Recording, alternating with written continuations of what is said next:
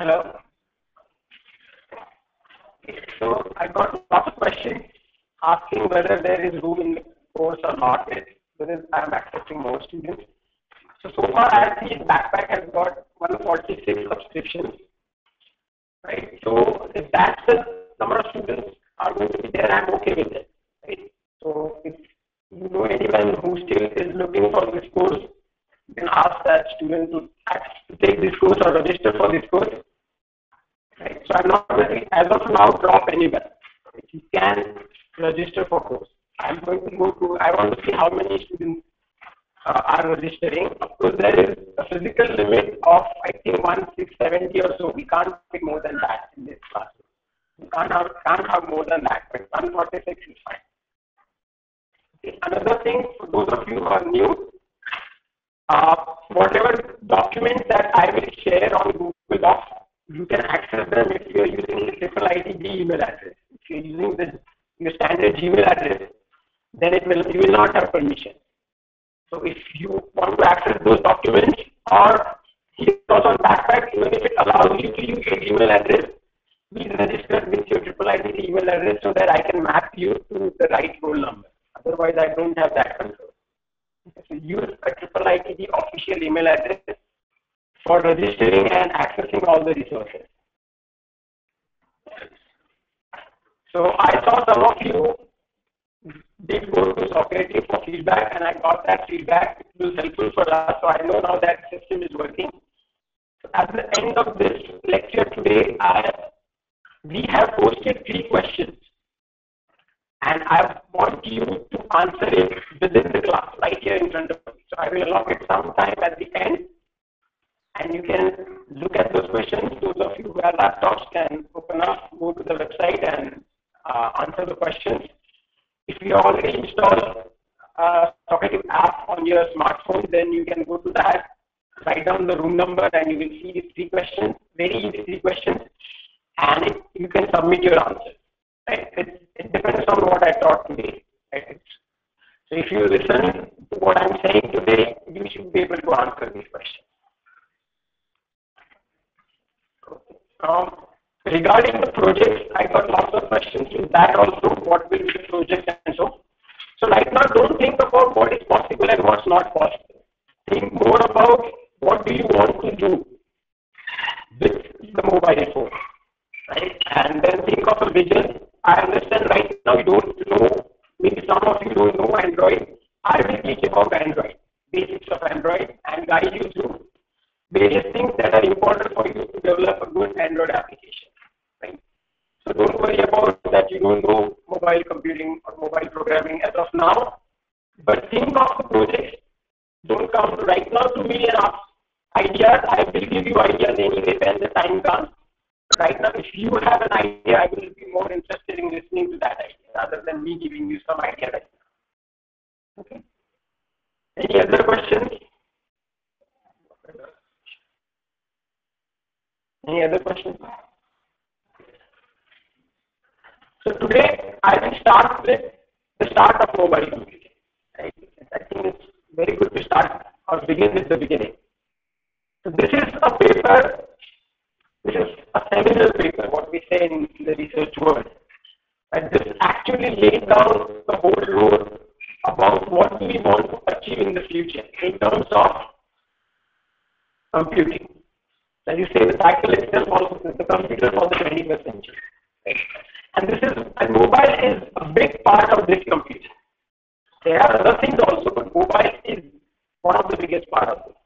The reason, so I will be talking a little philosophical today, and then I will get technical. So philosophy, because you should know what we are learning for. A lot of times you read the textbook, you go through the exams, you submit some assignment, and at the end you don't really know what you learn. Right? So the topic of today's, or the objective of today's lecture is to give you underlying theme about why you should learn this. Right? So that I hope everybody gets enthusiasm, excited about this topic, and then we proceed with it. So this is a person, Mark Weiser. He was at Xerox Research in Park. Park is near Palo Alto. It's at Palo Alto in California. Right? This is 99. This is when I graduated with BTech.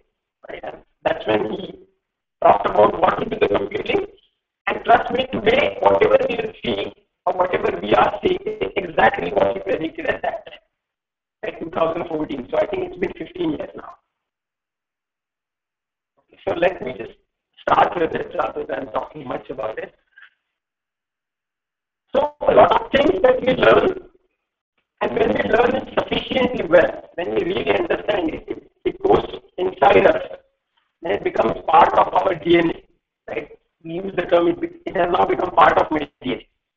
What it exactly means is you cease to be aware of it. For example, you know walking so well, you don't really think about walking right now. Right? When you walk, you just walk. You don't think about, okay, I have to take this step and then right and then left and my balance and all of that, right? It's just taken care of. Your brain also is not engaged in any of these activities. Another good example of this is the street signs, right? We look at the street signs and immediately we know what to do, or what it means. You don't have to recollect, okay, these are the signs and this is the fifth sign, so it should be this, or you don't keep a manual with you and go to the manual and find out what it means. Right? It becomes part of your nature. Another term for this thing is called, we have compiled that information in philosophy and psychology. There are various terms, passive dimension, visually invariant. So right, it doesn't vary visually for you. It's the horizon. It's always there. We don't notice our horizon. Ready to hand, periphery vision, all of that. They're different terms for the same meaning. So whenever we want to introduce any new technology, the whole purpose of the technology is to achieve this. Right? So if I develop a new research thing, anything as a new technology, I should have this goal, and I think you should also, if you are developing your product, and once you graduate with your engineering degree, you go out, you develop your product. Your product should be something like this. Right? People are using it, but they are not even noticing that it's there. And it becomes part of your nature. How to achieve this? There are different ways of doing it, but we will now see technically what you should do so that it's achievable. Right? So the good thing about this is we are free to use them without thinking and sort of focus beyond them on our goals. So one of the visions we had for the backpack is it should just vanish in the lives of instructor and the student. We should not be thinking all the time about backpack. Right? I want to teach these schools, what should I do to go and make it available on the backpack? It should be so easily usable that I don't notice it. Right? So that's what our goal was for the backpack. And we are trying to do that. So how is it different from what we have today? Right? This person really stressed out. Right? I have more pictures with actually people cursing the laptop and the desktop, right? But I didn't want to show all that. Right? I just picked one of the better ones. When you're sitting in front of your desktop, we are just continuously staring at it. So that means it's not really vanishing. Right? You are noticing it. You are stuck to that chair and you are continuously looking at that screen which is throwing some light on you. Right? So even the most powerful notebook that you get, so with all the access to World Wide Web, all the internet and all these things that it comes up with, right? You're still, at the end of the day, what you're doing is you're focusing your attention on a single box. Right? This is not called an easy box, this is a smart box, but it's still a box, right? So one point of this bullet is no matter how much processing it has got, how much memory it has got, how fast it is, how connected it is, still you cannot achieve the disappearance. It's not disappearing from you. It's there in your life. You always carry it around, right? And then you keep it, and then you open it, and you keep staring at it. Okay? Ideally, you don't want this. Okay, then what are the alternatives in technology for this? One thing is virtual reality. Right? So this is where the artificial intelligence or machine learning plays a big role, and they started a new field now, which is a virtual reality. Right? If you see this is the kind of virtual reality we have. Now, what's the difference between this and this? Or is there a difference between these?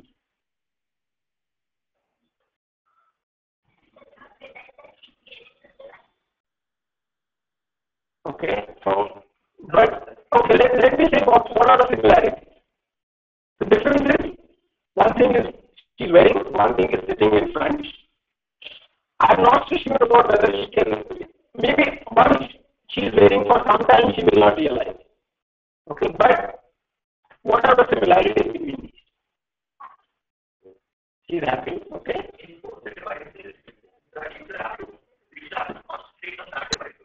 Yes, that's very good. Right. So one key similarity in both of these is one is sitting about 2 feet from you and one is sitting in front of you. So by the way, Google Glass also falls in this, right? In a lot of math, not exactly, but in a lot of times Google Glass also comes in this category. But the thing is, it's not disappear, right? You have to take that Google Glass and keep wearing it, and people will start noticing you, and you are also looking at there what it is showing always, right? So it means it's not fully disappear. So what is virtual reality? Virtual reality is to make a world inside the computer. You have a digital world. Your Facebook is your digital world. You have friends there. You have relatives there. You have co-workers there. Everybody is there. But it's not reality. At the end of the day, it is mimicking reality. You take something from the real world, you fit it there, and you stay there in that world. It's not reality. Right? So this is a world inside computer and www, the internet. Right? So that's why it becomes virtual. And it focuses enormous apparatus on simulating things in the real world or inside the digital world. So for example, you have lots of games, right? The Farmville and similar games, which otherwise in reality you will do, right? You will raise animals. But then you do the same thing in this world, which is the virtual reality. Okay? So, is it disappearing? Do you think Facebook is disappearing? Or do you constantly think of Facebook? What is more correct? It's there in your mind. There is Facebook, and there are these friends, and this is how they are connected, and this is what somebody has said, and this is what somebody has replied, right? And it's there. And then when you see your friends, you will not even talk about that, right? But when you go in your front of your computer, you will type something, and then again come back in reality and talk something totally different, right? So actually, in your brain, you are living two different worlds. One is this one is the other one. So I did not say that Facebook has achieved this. Like the one that I showed you before. This, right? It's not a street sign. It's not like easy as walking. But you have to learn. That's why your grandparents can't very easily go to Facebook. Right? Imagine doing Facebook or social networking is as easy as walk. They could have done it, but they can't do it. So it's not there. It's a good product, but it's not the ideal one. So do you know of any examples where things, so walking was one example, it's natural to us, but something that humans build and it has vanished, other than the street sign? What? Eyeglasses, yes. Eyeglasses is, there is still, we have to remember it, but yeah, it has disappeared. What is another next step? More complicated maybe. Machinery. Wearables are disappearing, like the watch, right? But it also has another function, and that's why it's easy for it to disappear. Okay, what else?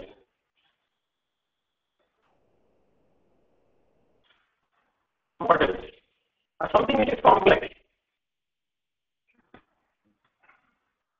How many of you drive? How many of you know driving?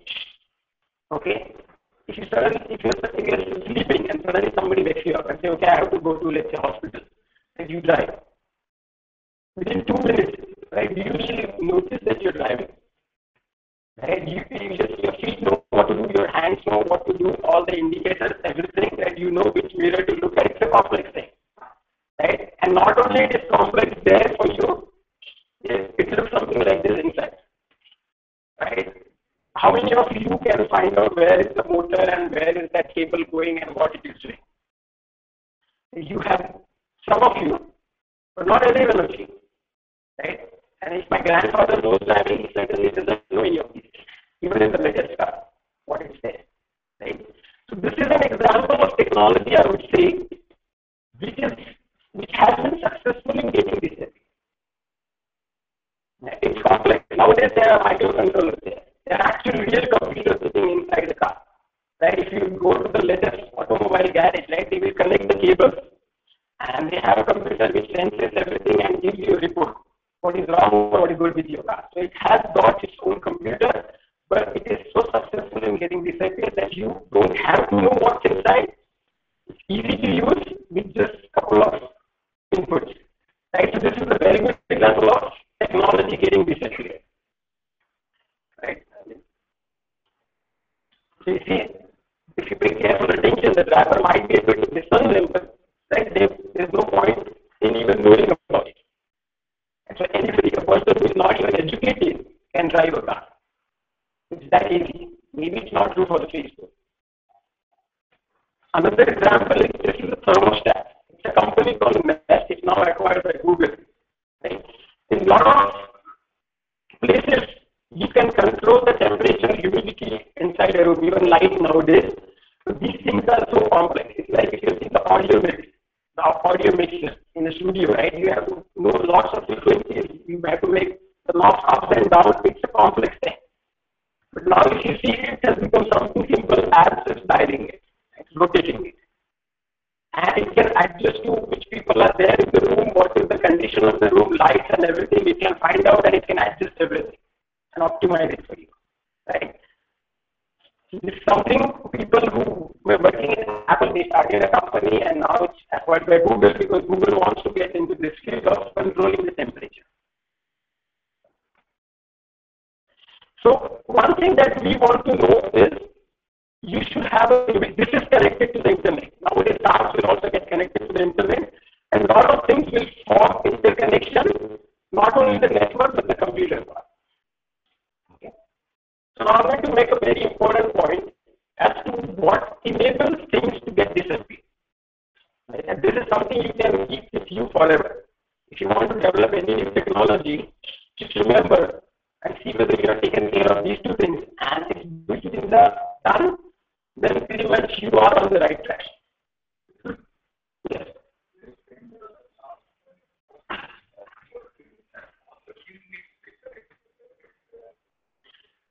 Right. So, see, if you take this example of thermostat, right, it is one control from which you are controlling a lot of things.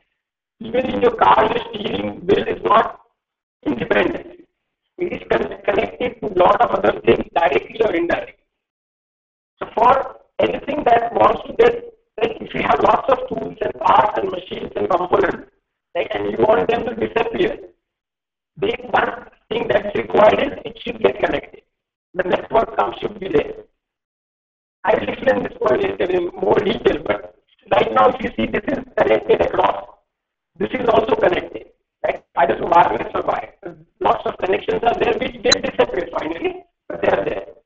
Even in your electricity, right, everything is connected. You know, coming to the two important things for you, and he mentioned it, and that is what everybody as a researcher is following it. He mentioned two things. One thing is you need to know location.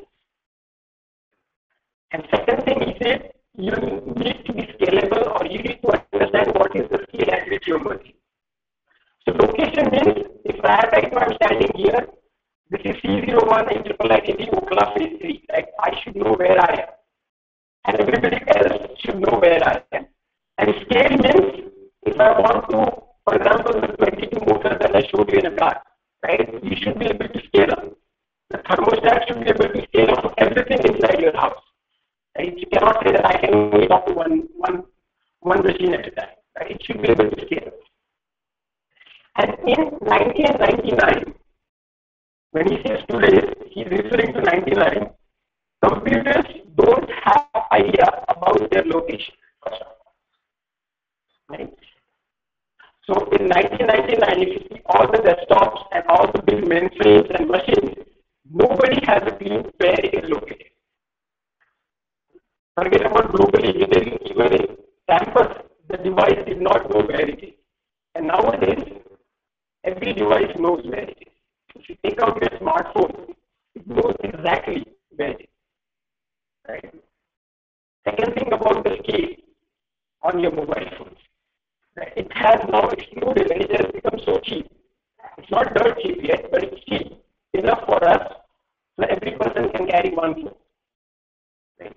So the two things which mobile companies and researchers did is right, they started getting location. That's why the GPS. The GPS first of all was only used by military.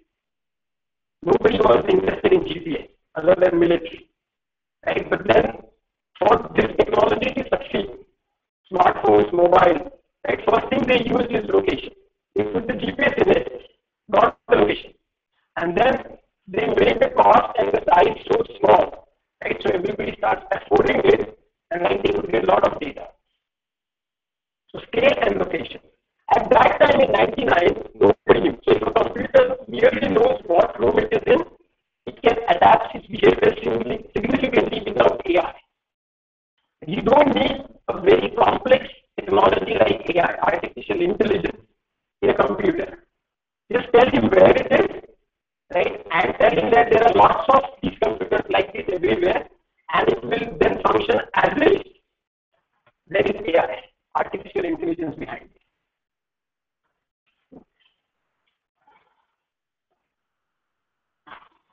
So can you tell me what would be your vision if a computer knows where it is, right? And there are lots of computers. How can it adapt to you? You walk in inside your home. What will happen? Maybe one of you. This is more on imagination. This is I'm not taking expecting also anything from technical side. But what would you achieve if you have this knowledge? Right. Right. Or not on your office phone. It will tell you what's missed, what did you miss when you were not at home. Like the moment you walk in with your computer there. Yeah. Right. Right. Right.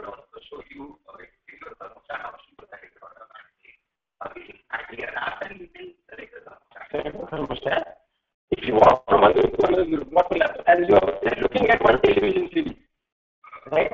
And you are looking at it, but you have to go from one room to another room. What should happen? Or better, put it on other display, right? I don't care. Scale now is so large, I can afford it in every room. So I just go to another room and actually whatever it was showing in that, it just carries forward. I walk outside my home. What should happen? The phone should actually just, right? It should know now that I'm outside. And it will tell my phone that, and the phone will know I'm outside, right? So whatever I was watching on these screens, it was going from one screen to another screen, it jumped onto my phone. Right? And it's on my phone. Right? So now you feel there is some artificial intelligence who is serving you. He's your servant. But there's nobody there. It's just that the location, the knowledge of location and the scale has made such a big difference in the world.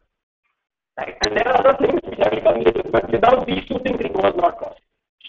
Nowadays, we are seeing something like this. If I have my bookmarks, a simple and crude example. So if I have my bookmarks on the laptop, they get saved up with everybody. On my, let's say, tablet, my smartphone, everywhere I see this. So if I'm watching one web page, I close my laptop, right? I take out my phone, I walk outside, I open that same browser, the same page will be there. Right? It's like artificial intelligence, but there is nothing very smart with it. It's simple. Just the location and the scale. Yes. Yes.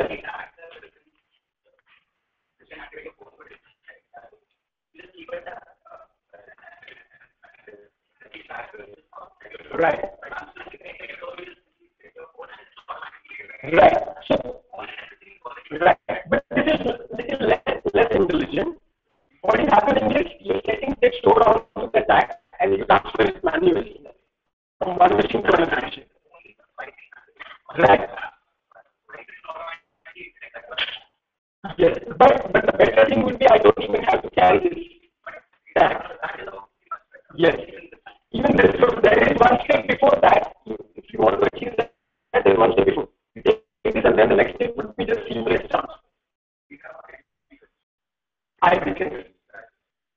gives us the location.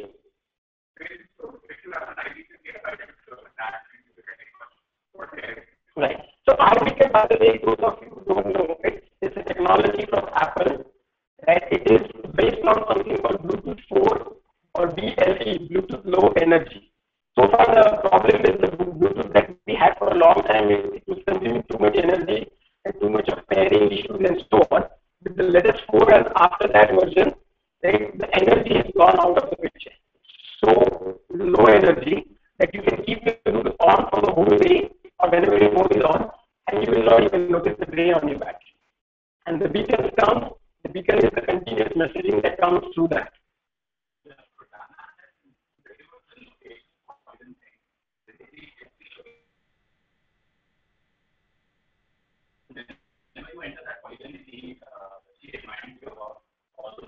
Right.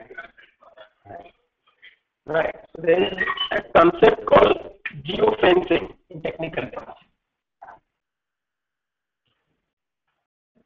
So geofencing is what the polygon is, and then once you walk inside that fence, it's a virtual fence, but it can know that you are in this location. So by the way, this lectures will be interactive like this, right? Most of the time. I understand some of the students are, they like the monotonous way, right? Because they're used to it, right? So I just give you the things and then the students say, okay, what is my syllabus? What will be my exam? Tell me only that and then I will go. But I like it, doing it in a more interactive way where you also participate. So, right? But I will try to cover as much as possible for both of them. Right? I will also do monologue lectures and just keep telling what is there in the exam. Right. It's more. So scale, I will describe more about scale. Like scale is a little complicated. Location is really easy. Location means it will be as absolute as within a centimeter, or a meter, or a few hundreds of meters, or within an area like Ookla fish. Right? So you can have locations at different granularity. It could be as fine as centimeter, or as gross as something which we say in the area of Ookla. But location is important. Scale, I will elaborate very soon what scale means. Okay, now, the thing that is very surprising is this one, right? In 99, he said we will have tabs, we will have pads, and we will have boards. And why is it surprising? Because he says we will have something of the sort of post-it notes. Right? We will have lots of these devices. Then he said we will have something which is of the size of a sheet of paper, and we will have lots of these devices. And then he said we will have something of the sort of a yard, right? And we will have again point of view, right? Which is of the size of a blackboard and book. So can you tell me now, in today's world, what is it? What is the first thing? Phones are iPods, right? What is a device which is of the sheet of paper? Tablets. And what is this? The TVs or the HD screen, right? So in 99, he just said that there will be 3 devices and lots of them, right? And we exactly have this. So it's not a coincidence, right? And whatever we have today, it's not a coincidence we have these 3 devices. It's actually everybody read this paper and they develop something on top of that. Right? So he said this is what you need to achieve your vision. And people work hard to have a phone, a tablet, and a TV, a smart TV. Right? And he says you should have about hundreds of these, right, in terms of scale. And about 10, 20 of these in an environment like this institute. And within rooms, you should have about 1, 2 of these. In fact, what he said is within one room, you should have these many. And within one room, within any room, you should see 2 big screen televisions or screens. You should see about 10 tablets. We are not yet there. And right now, you should see about hundreds of these devices. We are not exactly there, but I can imagine very soon we will reach this scale. Right? And he said why it is required. Right? It's totally about hundreds of them per room. Right? So we have about hundreds of these devices. Right? And now just imagine in today's world, if you see these like 100 tablets, no, 10 tablets lying around in your room. you will get sick. Right? You can't imagine that, having so many tablets with you. Right? So just how many of you imagine that there will be continuous running of 220 volts around you? Right? If you talk to everybody maybe 200 years ago, and then there will constantly be 220 volts around you all the time running, and some of it with high ampere, they will get scared, right? Because they know electricity is dangerous. It could be dangerous. So today it is all there and it can disappear. So tomorrow we will have all of these in our rooms and we will not notice them. Okay? So how did he use them? So what he did an experiment. He actually developed something called an active batch. Right? Which is it's more like a clip-on computer, roughly of the size of an ID card, which is very small. It's like a smartphone. And these badges can identify themselves to the receiver placed throughout the building, making it possible for them to track people. So now what we're doing is I'm carrying an ID badge, and wherever I go, the computer on it knows where I am all the time. Actually, if I walk inside the room, it can tell the room that I am inside because every badge will identify that employee uniquely. And then the room can adapt to the needs of that person. So I don't need to have a specific office. I can walk inside any room and make that thing as my office for that day. Because everything in that room will adapt to my needs. Right? The printer will obey my commands. My phone calls will get routed to that machine inside that handset. Right? My emails will come there. Everything will be there. Right? So I don't need to go and search for a room or have a specific room. Wherever I go, it's my office. Another device he has in those days is called PDA, Personal Digital Assistant. And it's a small display that can serve simultaneously like an active badge, and it can also carry a calendar and a diary. So he started with a PDA. Right? It's just very nowadays it has become like a smartphone. Right? So it's also merging. Two devices are merging. Right? And this becomes extension to a computer screen. Right? So this is our small device, the smallest one. The next one is pad, or what we today call it. Actually, we also call it iPad. Like we just put an I there. Right? So this is the iPad. Right? So this is actually going live also. Right? So sometimes I say things, right? And this is public. Right? So how do I say this? So by the way, you must be in the relationship between Apple and Xerox. Right? I don't go more than that, but if you don't know, read about it. Right? What is the relationship between Apple and Xerox research? Okay? And now let's come back. This is back. Right? So he said you will have about 2 microprocessors on that, and which is the case right now. We have about dual core machines. It's basically a display which can show you one A4 size paper. Right? And what he said, it's a scrap computer. That means it's not something which you cling on to and carry everywhere. You will have about tens of these in every room, just like you have sheets of paper. Right? You scribble something on the paper, you don't care about it. You just keep it there or you carry it sometimes. Right? It's something similar. You will have lots of these pads, and these are scratch computers. That means you don't have to worry about carrying it off everywhere else. Right? So he says a pad that must be carried from a place to place is a failure. Right? If you come up with the technology and I have to carry it with me and you call it a pad, it's a failure. You should strive for something more than that. And we are going in that direction. It's exactly opposite to what Windows is, what Windows was. He said it is antidote to Windows. Right? Windows means you see Windows logo and you keep doing something, right? And then you walk off with your laptop somewhere else. So it's not Windows. And spread many pads around on a desk. Just like you have lots of papers on your desk, you have lots of pads. Okay? So that's our second class of device. A pad. The last one is the display, which we say nowadays a lot of times HD display. It will be a video screen, a bulletin board, or a whiteboard size, right? So it has to be big. It can't be small as a laptop screen. Right? And it should, in base days, I think this is only where we have exceeded its demand. What he speculated was 1024 by 768 black and white pixels. But as you know, today we are far better than this. We can do very high resolution, more than 1440, and we can go up to how many colors? ABC the latest stack. 4K. Right? If you see the latest stack, the most expensive TV will say 4K. It can show you 4K of colors, 4000. That's a lot of them. It uses he developed one and he used wireless electronic talk to communicate with this. So by the way, he's not just talking theory, he actually developed all of these and showcased it. We did an experiment where people will remotely collaborate to draw a picture in 99. So I'm sitting here, somebody else is sitting in totally a remote part of the world, and we can collaborate jointly and draw a picture on this. So for example, here I can teach and somebody also can participate in teaching from somewhere. Right? Something is possible right now with Google Hangout, right? Actually, people can listen to me and they can even ask questions.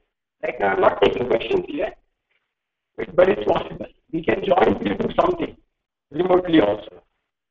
So the challenge, what he mentioned in those days was, it must be viewable from a distance. That means it has to be high resolution. It should be better than this one, in fact. And it should that means it should translate about 80 pixels per inch. And we are better than this even on a phone now. We have retina display. A very nice display where you can punch in a lot of things in a very small area. So there are two things that make your phone very hot or drain your battery. What are those two things? Can you raise your hand and see? Display, yeah, display has become number one, and the network, right? So initially it was network and then the display, but with today's HD display, with so many colors and brightness, that it consumes more power than your network. Network has now gone to the number two. But still, these are the two things you have to worry about when you write your code: display and network. Okay, so he said, okay, state of the art. What did he have at that time? So he said, I have current implementations of distributed computing. This is, by the way, a course in itself. We also have it here, distributed computing. That can make network file systems printer extend and disappear as if they are connected to each computer. That means I can take my laptop anywhere inside this campus, and if I want to print it, it gets printed in on the printer which is next to me, and not in my office, which is in P301. Right? I think we don't have it right now. We have the protocols to do it, but as of now, we can't really do it very easily. I should go and see what printers are there. I should know their IP addresses. I install every printer with its IP address, and then when I'm in the room, I search for that printer's IP address. It's usually written on it somewhere. And then I say, okay, select this printer and then print it. Right? So it's so time consuming. Ideal thing should be I just say print. Then my laptop should know where I am. It should know which printer is there in that room. It should contact that printer and get it printed there immediately. Right? So that's the AI part. It's not there yet, but we can do it. We have protocols for that. Another thing he said is our operating systems are not geared for this. In those days, it was DOS and Unix in 1999. MS-DOS and the standard Unix. Right? You see, they by default assume that your machine's hardware will never change. And they will not be moved from one room to another. Right? And that's how their configuration is. But if I want to use it in today's world, they will actually move from one room to another room, and they will talk to other devices which I can't even expect what it could be. Right? For example, you connect your USB and then you have to, in a nice manner, eject that USB. Right? So it becomes complex for you because you have to remember that you have a USB injected. Right? But ideally, what should happen is you can do all of these things without even remembering which device gets connected and they get removed immediately. Right? So your OS has to be redesigned, and technology for this is microkernel. Anybody knows what microkernel is in OS? You've taken the OS class, right? See? Yeah.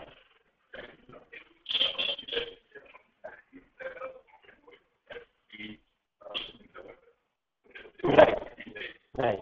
So how much time does it really take for a Linux server to boot? Has anybody seen? How much time?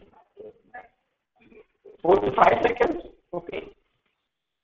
So I talk about realism. It takes a long time. Right? It takes in minutes. Right? And because Linux has something called monolithic kernels.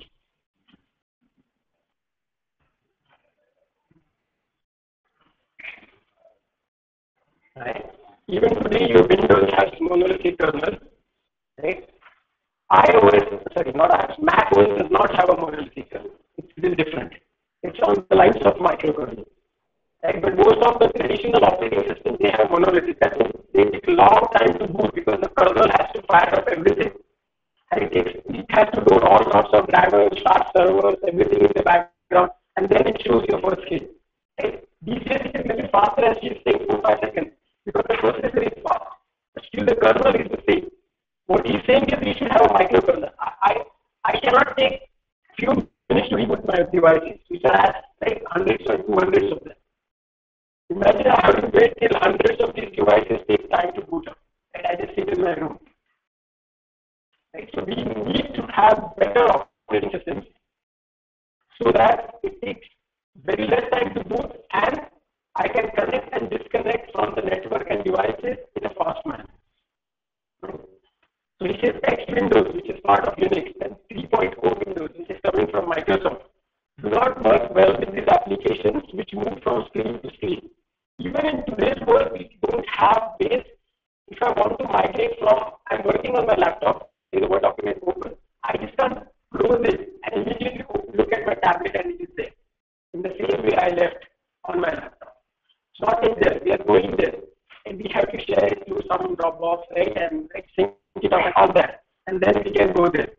But what they want is, I close this, I look at my phone and it should be there as it is, where I left it out. Right?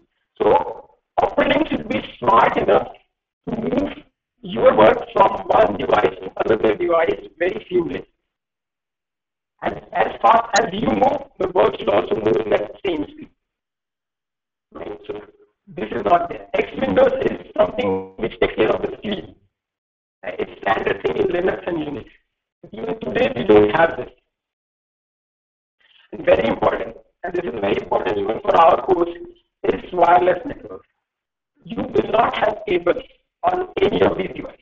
If you start putting cables, right, you can't have these cables. Right? So they start with the basic functionality of wireless. And with this, you need speeds of Mbps. You HD videos and so on from one to the other device. Right? You want to transfer your entire work from one device to another device, you better need Mbps bandwidth on all of these wireless. And that's why we have Wi-Fi HD, right, which is going in that direction. So it should support about 100 devices in a room. Do you know how many laptops can we support over Wi-Fi in this room? Any guess? 16? Yeah, you're right. Yeah, it's less than 60. Although we have so many seats, every one of you open up your laptop, right, and start looking at applications or Wi-Fi we can. It's because one Wi-Fi device, even the state of the art, right, it can take about 30 or so plans. More than that, right, it throughput just goes down. And with TCP IP, the way it works, if you see congestion moving in network traffic, right, it will go into a mode where it cannot even deliver anything. Right? So because of that, we have put about 2 access points. Now there is one there is another one there. And I guess if there is 2 of them, then it's about 60. Right? So that's how it goes, right? 60. Okay, so we need very good wireless networks, right? And one should talk on about short range, long range, and high capacity. Short range means something which is very close, like NFC, near field communication. Right? Something which is long range, like Wi-Fi, and something which can transfer a lot, it should be high capacity option. Right? So this is what is required. So for the scale part, 2 things. One thing is the size should fit all of this. The cost economics of it should also fit all of this, and they should be able to get this cost. So that's how I define scale. Okay. So scale and location Location, because then you can adapt the capability of device to where it is and serve the user in a better way. Scale of it is because then you can have that many of these and then don't have to carry. I will show you about what's the problem with carrying always everybody, everything, everywhere. Right? But you don't want to carry them always everywhere. And you shouldn't worry about their configuration. The other thing which is little minor than scale and location is the network. It should have very good network capability, both near field, short range and long range with high capacity. Then it should be able to move its display from one to another in a seamless manner. It should boot very fast, right? It should upgrade itself also very fast. So if I have a new software patch for all of these devices, I don't have to wait for a long time to upgrade. It should immediately do that. And it should get connected, disconnected very easily. Right? So this is we should try to achieve.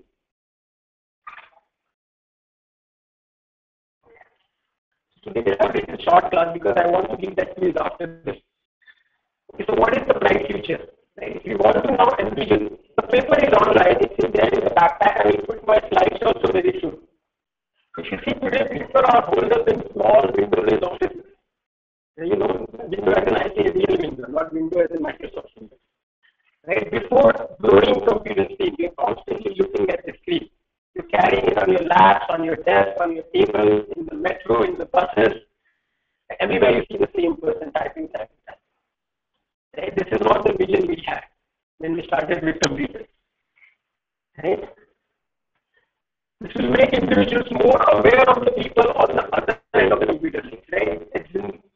If the computer should vanish, then only you can see what the other person. And we are now very hold up in the information that's getting presented to you rather than the source of the information. Right? And more importantly, what today's world is getting into is something called information overload. And by the way, I also talk to the doctors at end, and they are also aware of these things. It's not that they're not aware, but they can't take it out immediately and they don't even have a solution for it. Right? There are lots of problems with this.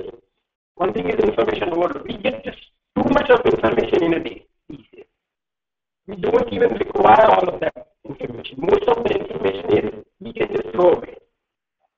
But because of the screen and the way we work, it gets there to us. Right? And you get burdened, or we get burdened as a person. So very nice sentence. Actually, there is a lot more information available in the nature. You can't even imagine. This is the world we created as humans. Like www we created, Facebook we created. Right? What is already there in nature, for example, in the woods, if you're taking a walk in the woods, it has got so much information. Right? The trees, the plants, the air, the physics, the biology, the chemistry, everything is there. Right? But you never get overlooked. Right? You get relaxed. You feel relaxed. Because it's not telling you all the time. So you have this message, you have this notification, you have this deadline, you have this, that, right? There is no marketing thing, there is no sales pitch, there is nothing. Right? You are on your own, right? And it's there. But it's not thrown on your face. What is today is happening is it gets thrown on your face. Right? So this is the picture. Right? It's so relaxing. Right? It's not, the information is there by the way. Right? It's a lot of information. You can't even imagine how much information is there. But it's not there. So let me show you a small video.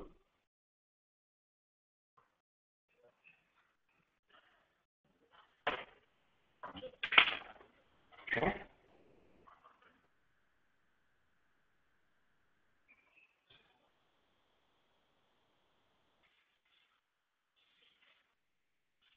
I don't know why. So audio is missing, but audio is not important.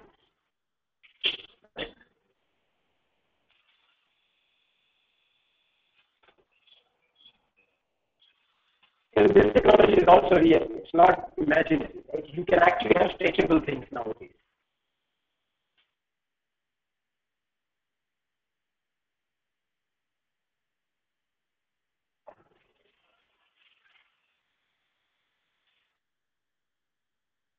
This is also possible.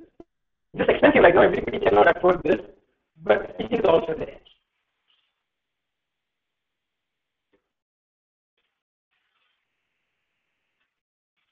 So this is way better than the Google Glass, right? I'm saying it online, right? But still, I think this is better than Google Glass, right? Constantly wearing something in front of you.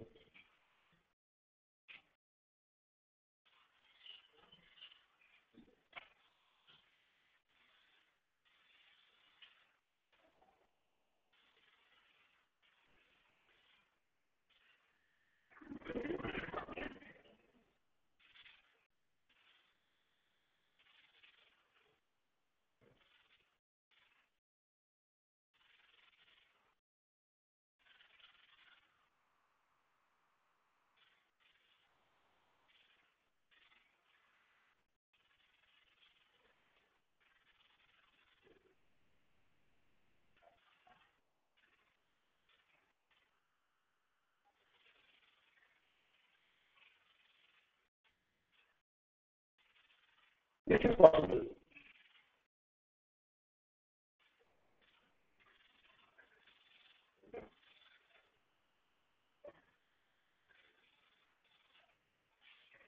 Right? So you see, there are lots of things which are very much possible. I'm not showing you something which is impossible. You see, this is very different than what we have. Right? What we imagine, but not where we want to reach is this, not sitting in front of computers. And this mobile is, as I keep showing you examples, will allow you to achieve this. Right?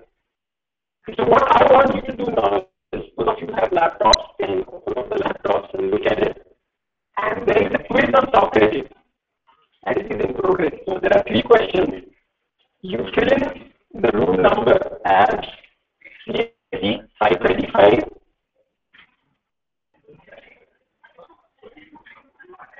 Monsoon 2014 as a student. And you as a student login. You fill put this name as a room number or room name, and you will be shown 3 questions. Answer these 3 questions, and then you can go out.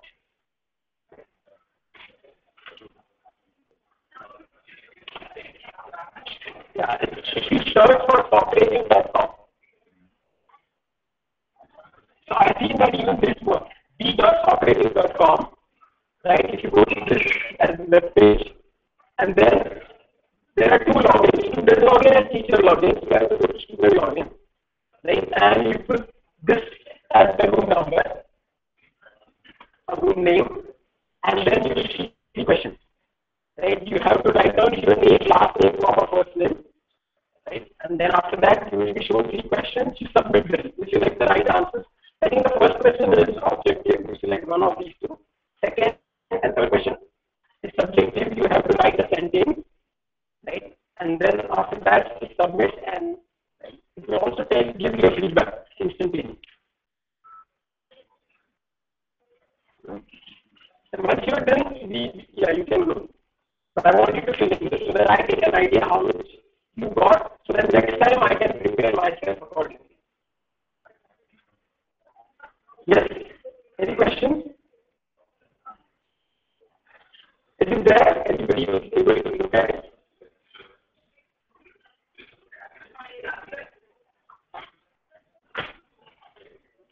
Yeah.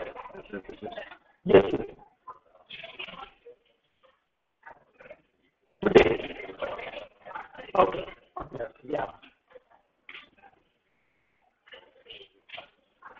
I don't know, maybe you can do it again. If you think that your answer should be different, you can try again.